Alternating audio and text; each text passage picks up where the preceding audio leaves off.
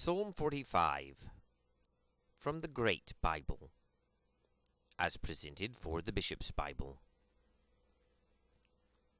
To the chanter, upon Shoshanim, an instruction of the children of Korah, a song of love.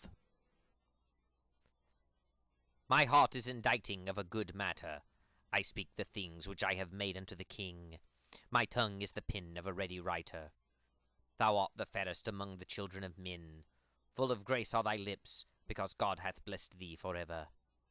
Gird thee with thy sword upon thy thigh, O thou most mighty, according to thy worship and renown. Good luck have thou with thine honour. Ride on with the truth, meekness, and righteousness. And thy right hand shall teach thee terrible things.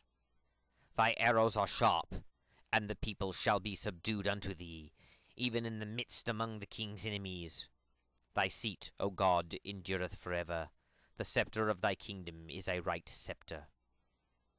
Thou hast loved righteousness, and hated iniquity.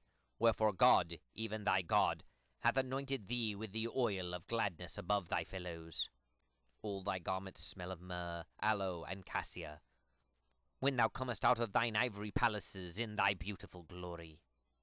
King's daughters go in thy goodly array, and upon thy right hand standeth the queen in a vesture of the most fine gold.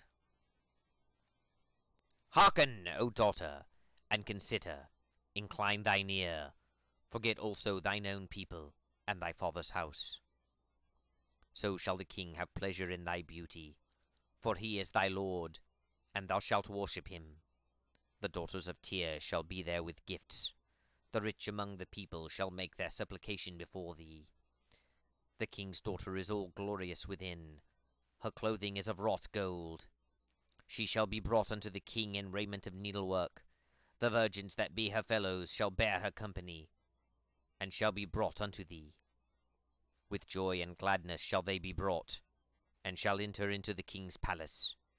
Instead of thy fathers thou shalt have children, whom thou mayest make princes in all lands. I will remember thy name from one generation to another.